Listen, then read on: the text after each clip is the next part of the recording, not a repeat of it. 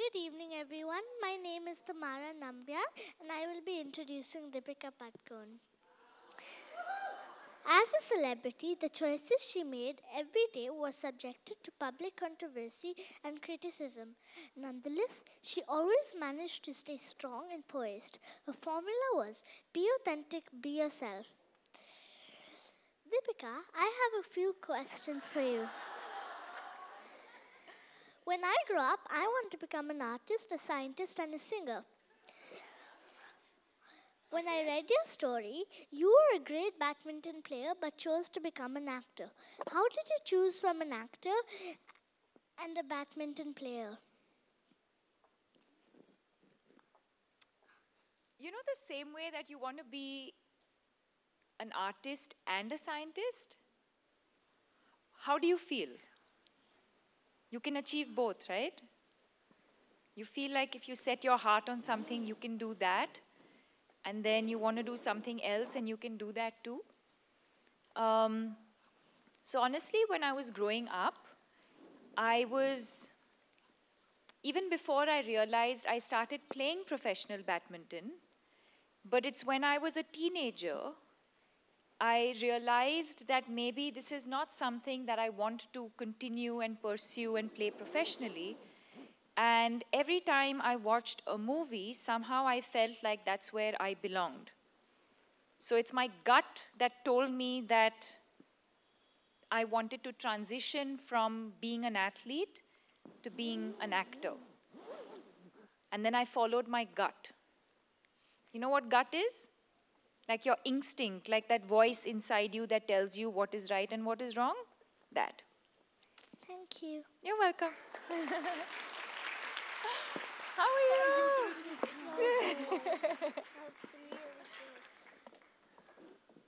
Thanks for full disclosure, that's my daughter, and that's the longest she's listened to anyone. Can you guys hear me? The guys have said no, it's a good thing. Okay, let me try. Oh, that works. Thank you. Next, can we have Anuradha Paul, the role model, and the question that's going to be posed to her is by Anya. What happened to the organ? Can I see? Please, can I see? Sure. You just stay here.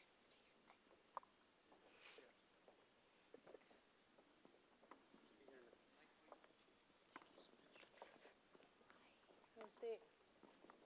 Namaskar.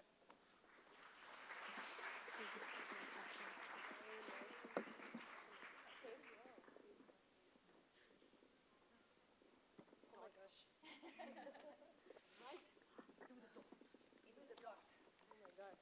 Good evening, everyone. I'm Anya Ibrahim, and I've written for this book. Today, I have the honor of introducing Anuradha Pal. Her chosen journey was filled with roadblocks.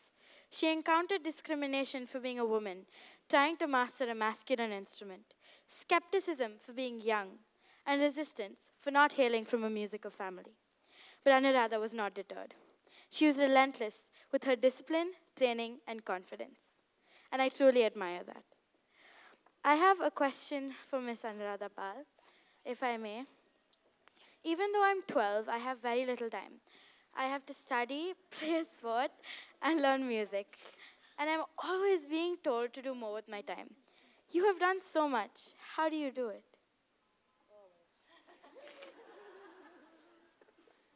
Firstly, I don't think I've done so much. That's very kind of you. Thank you so much for this great honor and privilege meeting you, ma'am.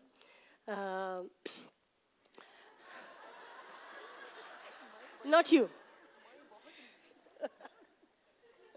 That was deliberate. Well, you know,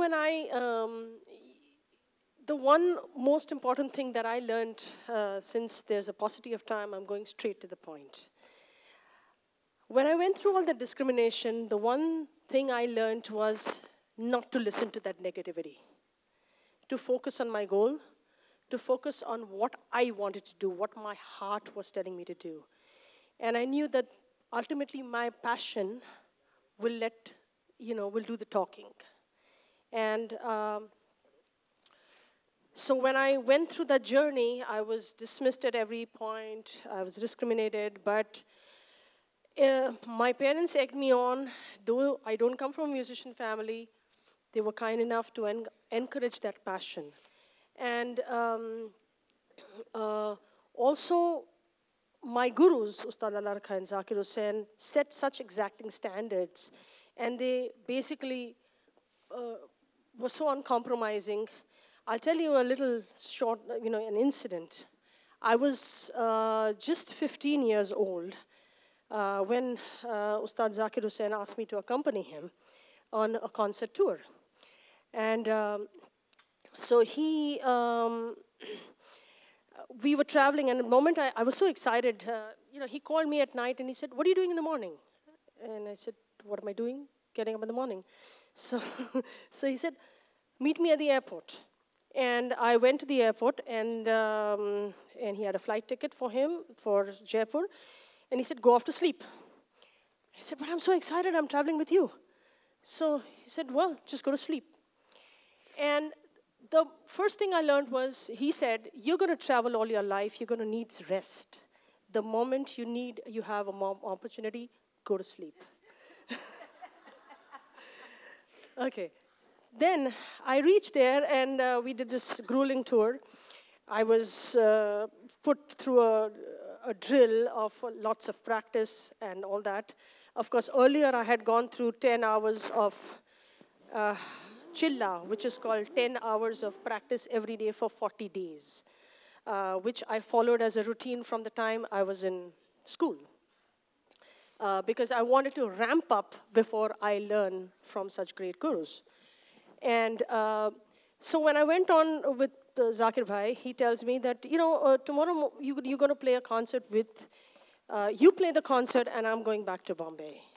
And I said, "But there are going to be eggs on my face, if I play instead of you." So he said, "Okay, stay up all night." And there was a Kathak dancer, and he said, "Sit up all night and practice with her." And I did.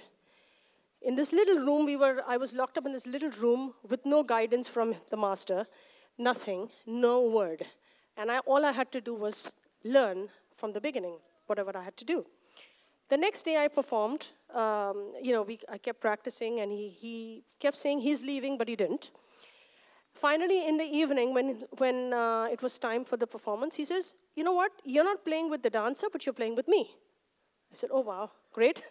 Thanks for letting me know a whole night I was practicing with the dancer, but that's fine." So when I get to the stage, I said, "So what are you going to play?" So he said, "What's your age?" I said, "I'm 15. So, okay, so we'll play 15 beats. I said, No. I'm 16, because 16 beats is a little easier to play. So he said, "No, now the damage is done. You said you're 15, play it." And I was put right into the drill. I had never learned that tal in my life, but I was put straight into the thing, and I played. By God's blessing, I somehow managed. But there was one point where I think I didn't do as well as he expected. Obviously, I was so scared. So he put me through a huge punishment, and the punishment was go up and down all the stairs and all the things. Anyway, it was a very bad punishment. So that was one thing that I learned, how to be quick-witted that day. I learned to be quick-witted, how to be adapting to the situation. And it helped me when I play with all the great maestros now that I play with since I've been 13. I've been playing with all the great maestros, been performing since I was 10. But that helped me a lot. So I think putting yourself to that grill and making sure that you actually surrender to learning does help. Also, I think, of course, there were many incidences like that sometimes, and through my college days, I was doing crazy things. I had a very, very crazy schedule when I was in school. By the way, to answer your question, I used to get up at 5, practice, go to school, come back at 3:30. From 4 o'clock to 6 o'clock, do my homework and studies. No time to play, no time to rest, no time to do anything. 6 o'clock, leave for my gurus, 7 to 10, they're all the way from Juhu to Nepean Sea Road, travel and come, and till 11 o'clock at night, go back to my house, again the next day the same drill. So I think all these things, so I personally believe that hard work and really, really focusing and being determined about what you want to achieve is really, really important and is the driving force. What also, so I mean, when you say how did I manage my time? Yes, the most important thing I would say I learned from my father was how to multitask, how to completely be focused and disciplined about everything, orderliness, timeliness, punctuality, being able to do many things. So I think all these things really, really matter. And incidentally, last, just to tell you on a very personal note, it was 2017 was a very bad year because I lost 5 family members. And in 2016, when my father got an epileptic seizure, it was just 3 hours before a major concert that I had. And when I was wheeling him into the ICU, he kept saying, go to your concert. Focus on your goal, okay?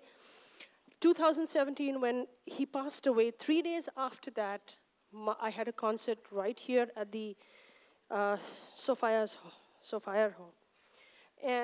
Bhabha Hall. And my mother came to encourage me in the concert 3 days after. Last night, I had to take my mother to the ICU. I just was up all night in the hospital looking after her, and I've just come straight from the hospital here. And the only thing she told me yesterday is, you're not going to break your commitment. You're going to stand by what you did, and that is the true meaning of being a professional. These days, people think being a professional is about how you earn money.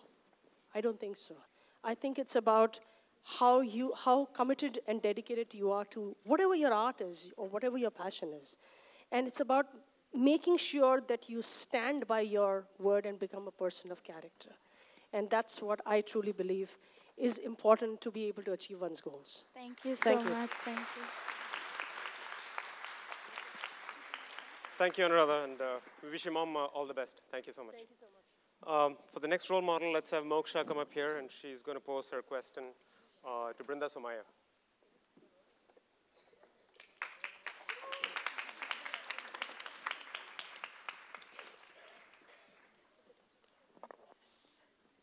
Hi everyone, my name is Moksha Davalor. I'm 12 years old and I have the honor of introducing our guest, Miss Brinda Somaya. So here are a couple excerpts from her story in the book. Brinda Somaya is an architect. She designs buildings. Brinda is also an urban conservationist.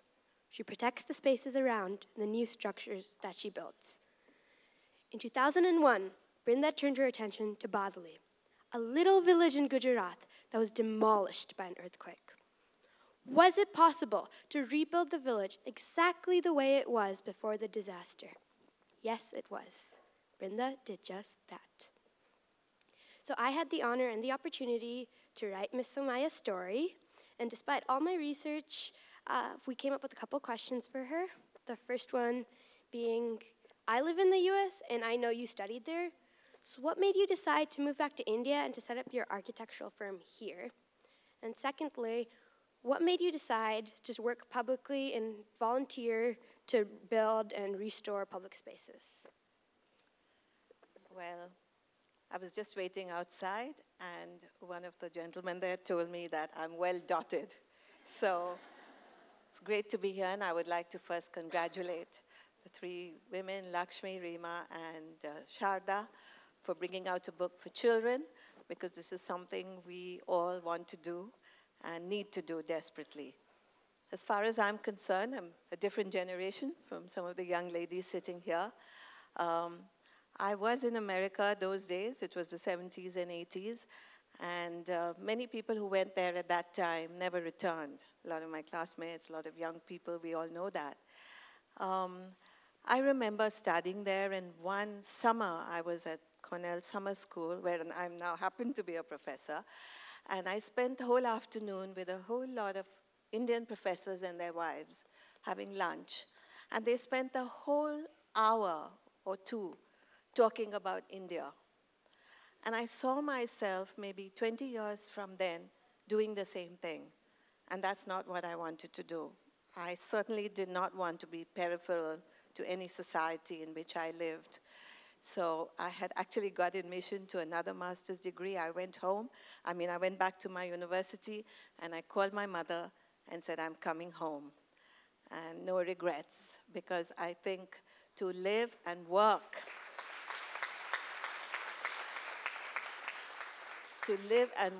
in a country as rich in its culture, in its diversity, in its language, in its food, in its art and its culture, and feel that you are part of it. To me, that's the most important thing. And that's why I came home. Thank you.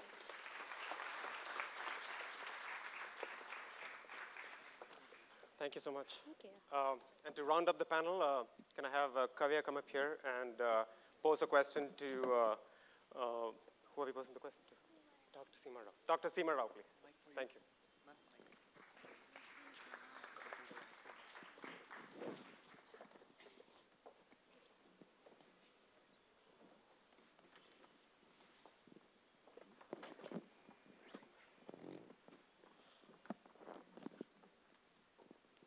Namaste to everyone. I'm Kavya Tavalor and I'm here to introduce Dr. Seema Rao. Seema Rao, first Indian woman commando trainer. Thank you. Thank you. Here is a passage from her story in the book. As a child, Seema was bullied. She would cringe with a mixture of helplessness and revolt, hoping for a strength that would put her on par with the bullies. Years later, after she became a medical doctor and married, her husband introduced her to martial arts. She embraced it and began her transformation from weakness to strength. Dr. Seema Rao, I have 2 questions for you. Yes, what are they? Number 1, I'm 8 years old and I've seen many kids being bullied. Okay. I've also experienced it myself. From your story, I know that you were bullied. Can you tell me and all the other kids out there about it? Question number 2. Yeah. Okay. First and foremost, let me say that I'm extremely happy to be here with you wonderful people. And otherwise, my life is all about commando training. I'm India's first and only woman commando trainer. Yes, I train men commandos. And thank you. And I go to the nook and corner of the country.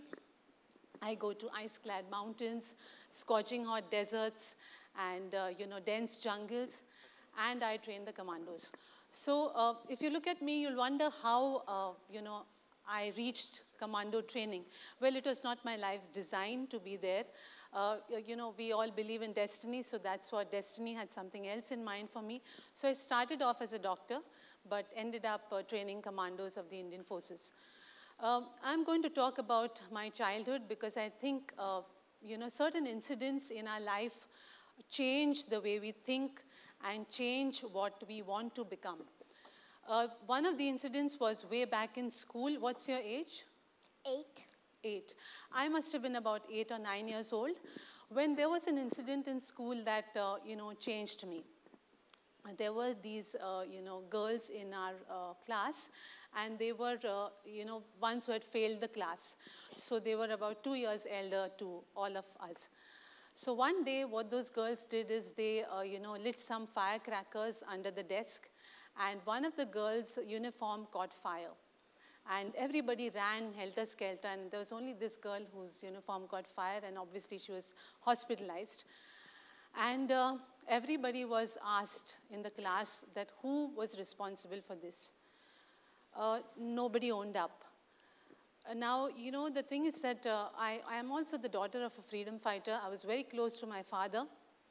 So I think a certain degree of righteousness is, what I had inside me, which I realized when this incident happened, and, I realized that I was the only one to tell, the staff, the teachers, that it was these girls who were responsible for that incident.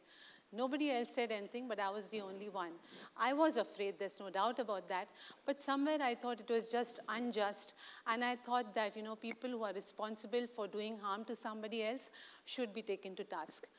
So that was what happened then, and of course I paid the price for that because, about a few days later, my exams were around the corner. Those girls were taken to task and they were punished. So they had to get back. So one day when the school left and we were all leaving the classroom, I was the last one to get out. And these girls cornered me in the corridor. They caught hold of my hands. They pulled my bag. They removed my journal and they tore it to pieces in front of my eyes. Now, when you're the studious type and you see your journal being torn and the exam round the corner and you know that it's going to cost you your marks. So I looked at them with disbelief, tears in my eyes, and I couldn't do anything about that. And I still remember that helplessness that I felt at that time.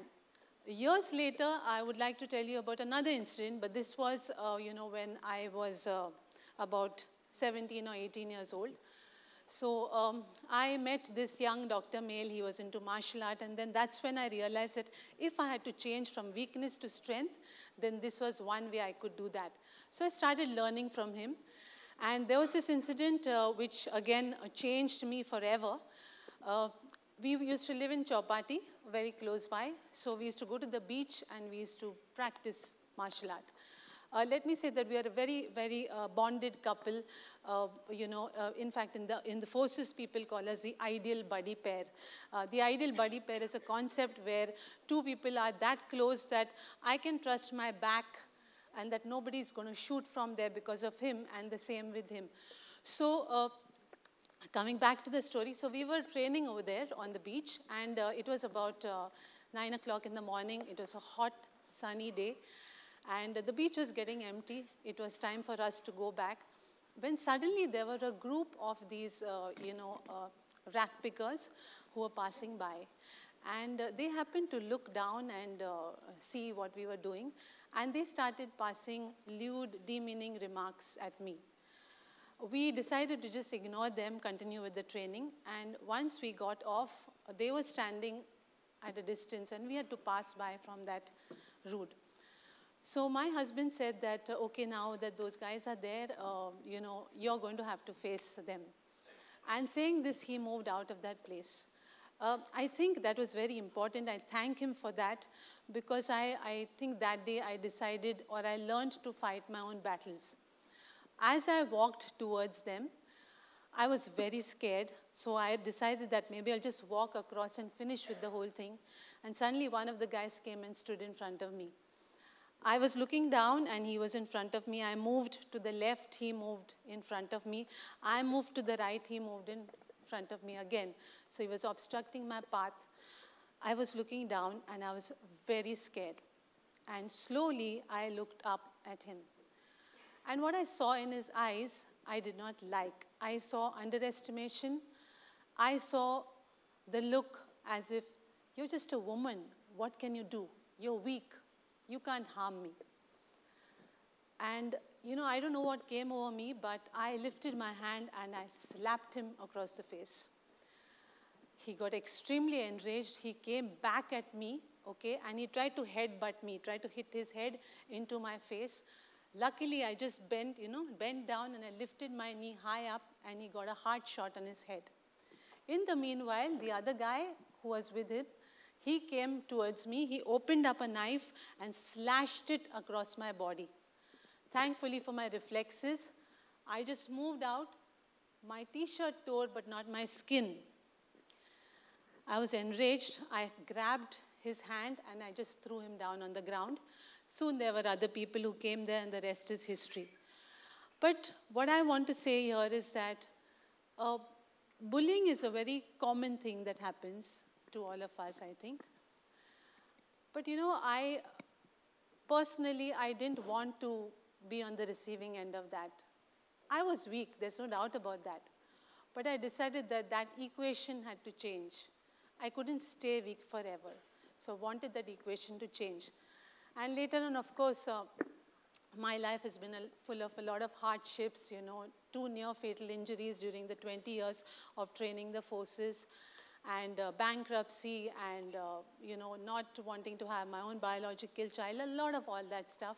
But let me say one thing at the end of the day, if you're happy with what you do, and if you face adversity, looking at it, eye to eye, then that is what makes all the difference. Thank you.